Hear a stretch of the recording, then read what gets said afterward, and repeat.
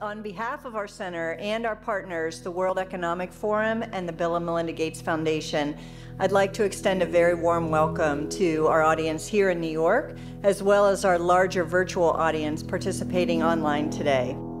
The Event 201 scenario is fictional.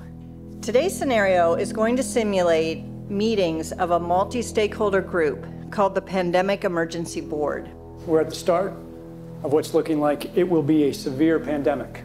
And there are problems emerging that can only be solved by global business and governments working together. There's been some conspiracy theories that are around about the potential that pharmaceutical companies or the UN have released this for their own benefit. And maybe this is a time for us to showcase some cases where we are able to bring forward some bad actors and leave it before the courts to decide whether they have actually spread some fake news.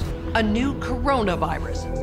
Infected people got a respiratory illness with symptoms ranging from mild flu-like signs to severe pneumonia. In related news, a significant demand for personal protective equipment like N95 masks and gloves are on the rise. Patients are overwhelming healthcare facilities. People are avoiding public spaces out of fear of infection and in compliance with public health recommendations. Our U.S. affiliate has just released polling results on public expectations for a vaccine, and 65% of those polled are eager to take the vaccine, even if it's experimental. I am not optimistic about having a vaccine in time to be relevant during this pandemic. With enough money and political will, anything is possible. Penalties have been put in place for spreading harmful falsehoods, including arrests. If the solution means controlling and reducing access to information, I think it's the right choice. What exactly are the risks and benefits of staying home from work? Absolutely, we need to save lives, but we literally cannot afford a heavy-handed response that